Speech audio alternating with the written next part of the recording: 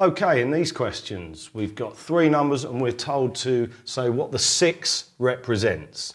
So look at this first one here, 6, 2, 3, and I'm going to write it in this table that I've written over here. 6, 2, 3. So I want the 6, so I'm going to circle the 6, and that is in the hundreds column. So the hundreds, I'm going to write 600. Okay. Now, in the exam, you probably wouldn't write that in words, you'd just write 600. Okay? Now, looking at the next one, we've got 806, so I'm going to write 806. I'm going to circle the 6 again, because that's the one I'm looking for.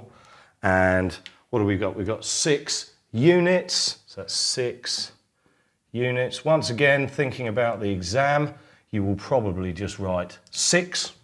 Okay, and then the last one's a little bit trickier because we've got 3 columns in our table here, but we've only got 2 numbers. Now you've got to go from right to left here. So I'm going to write that as 8 and then 6. Okay, I'm going to circle the 6 once more. That's the one I'm looking for. And that is in the tens column. So I'm going to write 6 tens. Now, once again in the exam, we wouldn't use 6 tens, we'd use 60.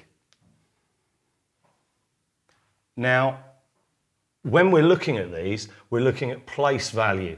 Okay, so the 6 represents a different amount depending on where it is in the number. So this is 623. We're looking at 806 units, and we're looking at 60, 6 tens, and 8.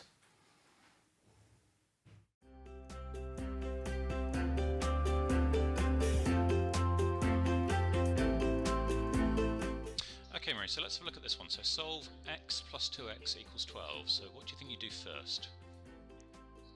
Okay, well, I want x on its own, so I would put x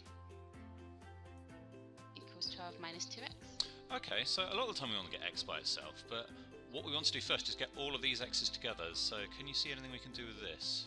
Get all these together in one place. Oh, okay, it's 3x, isn't it? Yeah, so absolutely.